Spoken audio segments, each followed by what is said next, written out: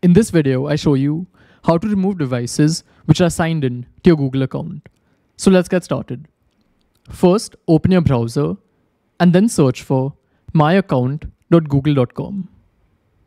Once you search for this, if you've signed in with your Google account, you'll see this page.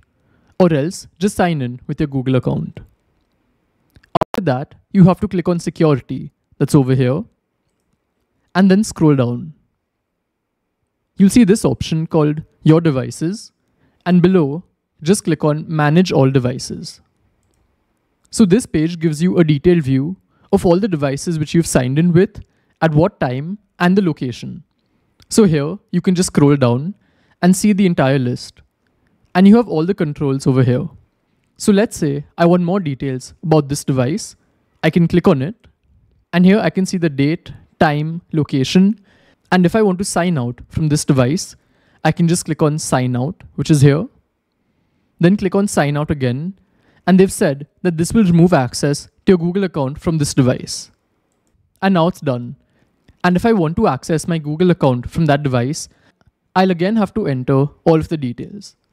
So this is how it works. And if you want to know some privacy and security settings, check out this video. Goodbye.